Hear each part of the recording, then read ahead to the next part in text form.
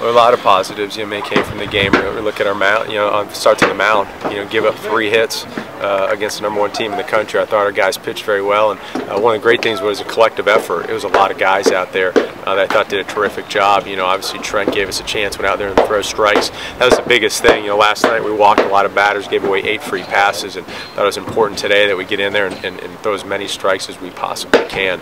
And the guys did a great job. from start to finish. And again, a couple of the errors hurt us, and that's why Florida is such a great team. They're going to take advantage of what you give them. But and credit them. Okay, they did a great job, but obviously I thought our pitchers did a fantastic job. I think the key is this. You just said it. You look up at the scoreboard and have the guys look at it. So listen, we just you out hit them, but we out hit them 5-3, but they scored 4 runs. How does that happen? We got to learn from it. So the message tonight is this: it's really simple. Okay, we're so close.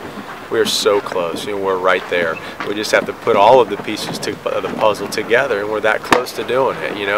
We got to put this type of pitching effort together with the great adjustments we've been making offensively, and play a little bit of defense. I think we just continue to be a little bit aggressive. We're going to be in good shape. But again, the guys, we're ready for a great weekend series at Rice.